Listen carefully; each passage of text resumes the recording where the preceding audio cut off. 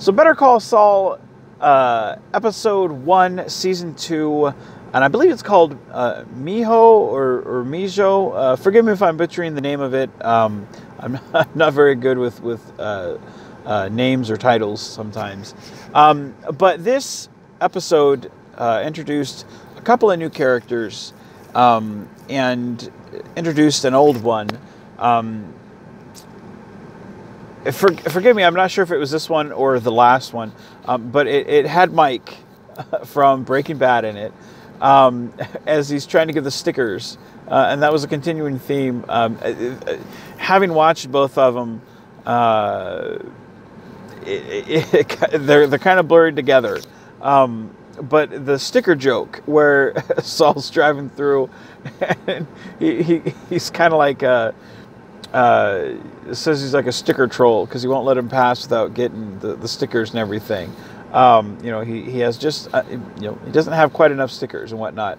So it's kind of a funny gag to see Mike, knowing that Mike's such a hardcore guy, but he's kind of just a gatekeeper there. It's kind of a funny thing there. But so this episode has Tuco going up against the skater guys. And again, knowing what we know about, Tuco and the craziness of it, it was kind of cool to see him kind of unleash on the skater kids, where, he grabs the walking stick and kind of beats the shit out of the guys. Very quickly makes some work of them. To see Saul in the desert, kind of going up against Tuco, and I don't think they ever met in Breaking Bad. I think Saul was introduced to the next season after Tuco, if I'm not mistaken. I don't think he ever met Tuco. I'm not sure.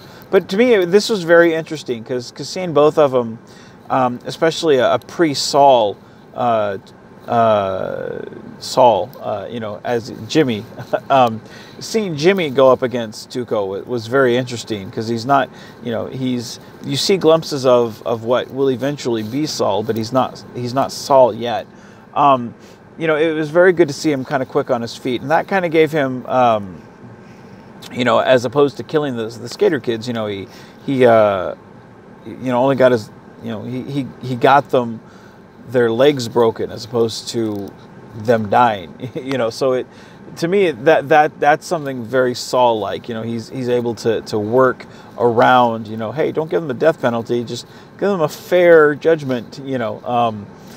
To me, I don't think many people could have pulled that off, especially going against Tuco and knowing what we know of Tuco and the loose cannon that Tuco is. So to me, I was very impressed with that, and it's kind of jacked up because the skater kids, I'm sure, were probably like, man, fuck this dude, but you're lucky you got out alive, guys. So it was really good to see both those two characters kind of go up against each other, even though the one isn't quite who he's destined to be yet.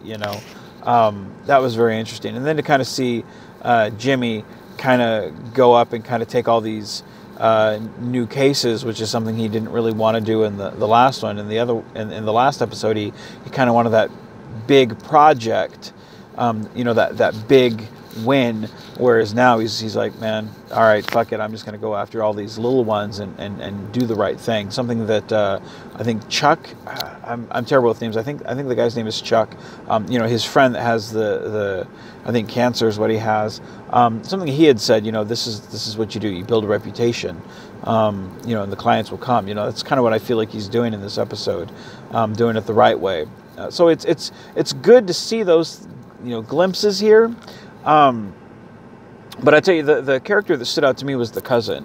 He kind of saves the day in the desert, comes back around at the end, and I do like how he makes him the offer of, we need to go do this, because I know how to get things done. People won't die. I think that mentality is kind of instrumental for who Saul, who Jimmy eventually becomes. For the Saul character, because that's very much a Jimmy mentality, or that's very much a Saul mentality to have. So I like that, and I do look forward to seeing where the cousin, where that character goes, because to me, I felt like that character really stood out a lot, and I like that character.